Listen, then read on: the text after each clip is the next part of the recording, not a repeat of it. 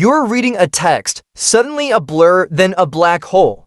That's how macular degeneration can steal your vision without warning. The retina, the film at the back of your eye, lets you see everything in focus.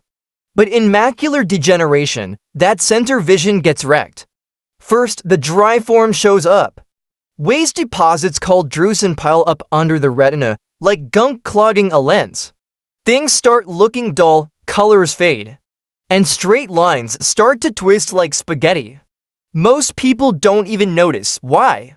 Because the other eye picks up the slack. Ever looked at something and thought, why does this line look bent? Cover one eye, try it now. Tag someone who needs to test both eyes separately. Now here's the real problem, the wet form. New blood vessels grow where they shouldn't. They leak, they bleed. It's triggered by a molecule called VEGF. It's like a signal that says, build more vessels here. Except they're fragile and they burst.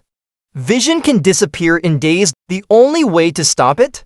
Shots to the eye every few weeks. They work by blocking VEGF. Think of it like soaking up the bad signal with a sponge. But it's not a cure, just a fight to slow it down. Would you take a needle to the eye if it meant saving your sight?